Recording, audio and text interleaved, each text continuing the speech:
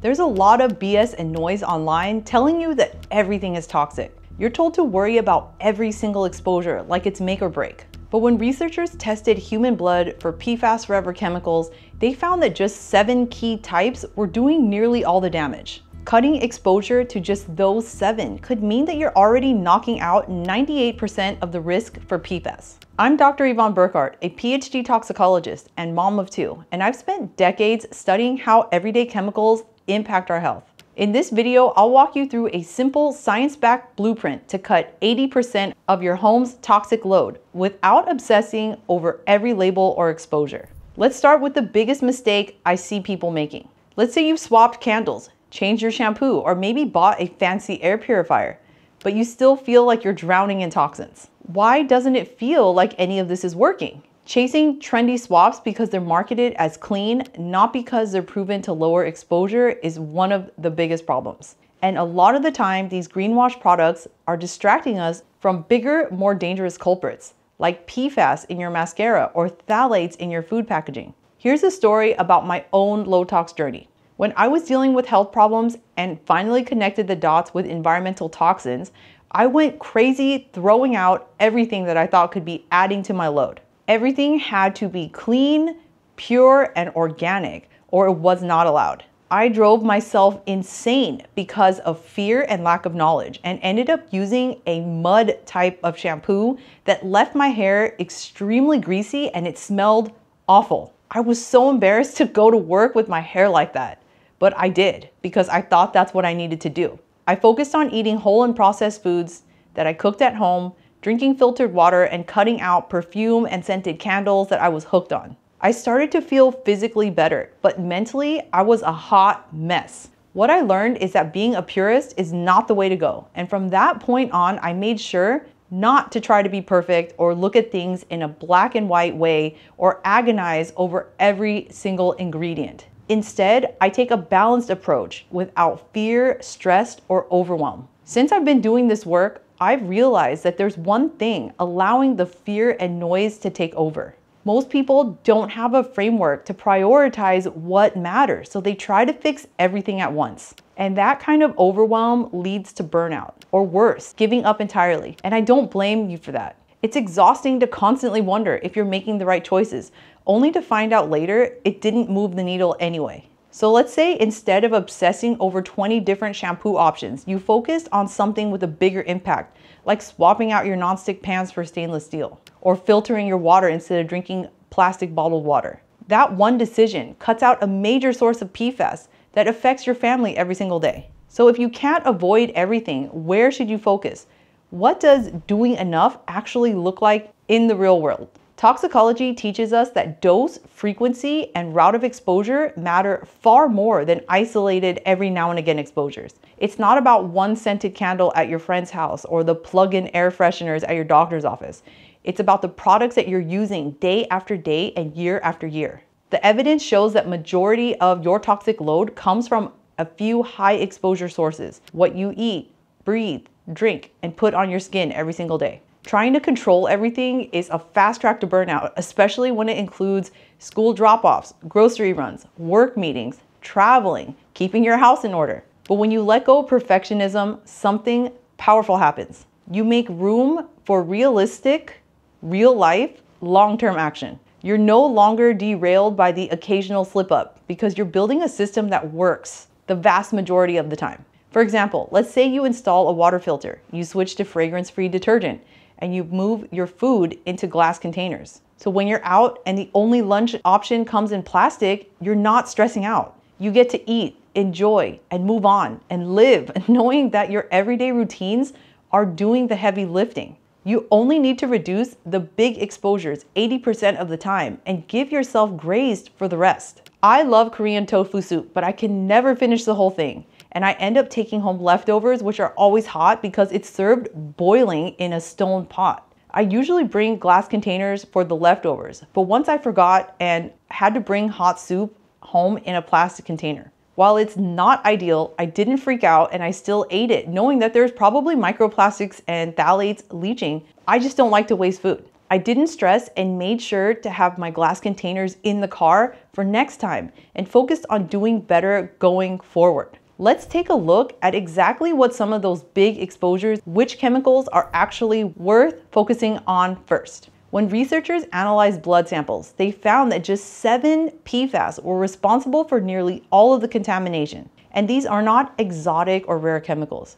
They're showing up in places that you'd never suspect, like water-resistant clothing, takeout containers, and waterproof mascara and long-wear makeup. Then we have phthalates, BPA, and synthetic fragrances. These compounds are common in personal care items, processed foods, vinyl shower curtains, and even receipt paper. So without a clear list, it's easy to waste energy on the low-risk products while the high-impact ones still slip through the cracks. Let's say you're deciding between buying organic clothes or taking a closer look at your toddler's plastic water bottle. One quick label check reveals that the bottle could contain BPA. Swapping it out for non-toxic stainless steel options makes a far bigger impact than the clothes ever will. And this topic comes up a lot, and I have to tell you, it illustrates this point perfectly.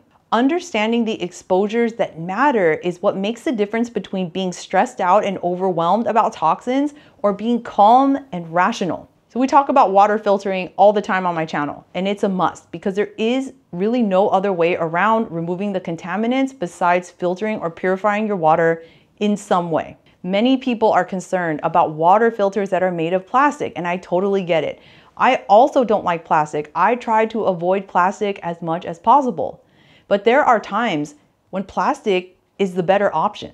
So let's say I'm choosing between 2 water filters. One is a stainless steel gravity filter and the other is a reverse osmosis that's made of plastic. The RO filter has been third-party tested for the removal of the worst contaminants against NSF standards. The stainless steel one doesn't remove nearly as many contaminants and isn't standardized, and to make it worse, some of them aren't even tested. The water that comes out of those isn't even tested to see what's actually being removed.